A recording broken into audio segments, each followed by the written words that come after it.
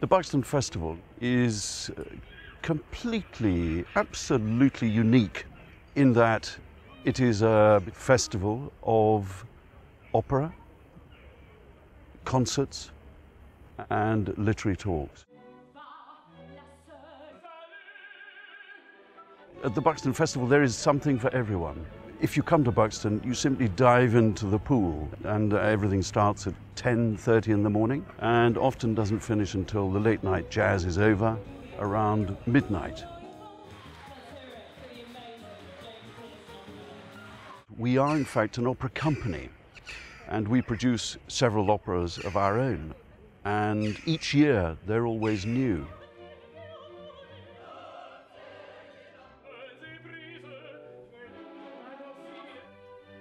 We also bring artists from everywhere else, the best of touring opera, and artists doing chamber music, from string quartets to wind quintets to vocal recitals and music theatre.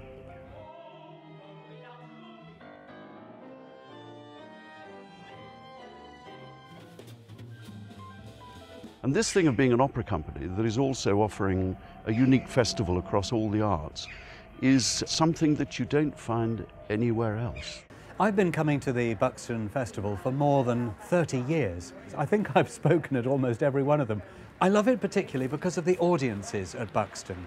They are brighter, smarter, quicker-witted, more appreciative than audiences in any literary festival I've ever been to. The Buxton Festival is something which has now grown to be so big, it's international. People know about Buxton all over the world. And that is a huge achievement, and it's very, very important. So I love it from a professional point of view and from a personal point of view.